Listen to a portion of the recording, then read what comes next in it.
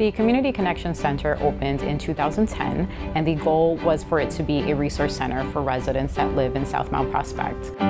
The Community Connection Center houses both the satellite location of our Human Services Department and the South Branch Mount Prospect Public Library. We also have staff that are all bilingual. We provide services in English and in Spanish.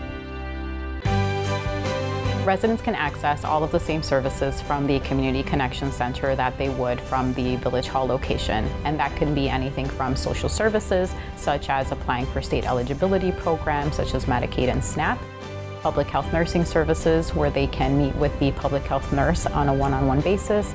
We also have a partnership with the Mount Prospect Police Department, where the community services officer, who is a civilian, can help residents with non-criminal related matters such as a lost wallet or installing a child safety seat.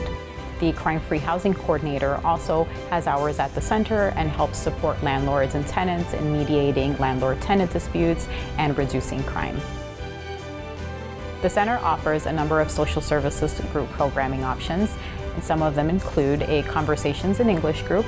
We also offer youth groups such as a Girls Empowerment group. We also offer parenting classes where parents can learn a variety of skills in order to use with their children.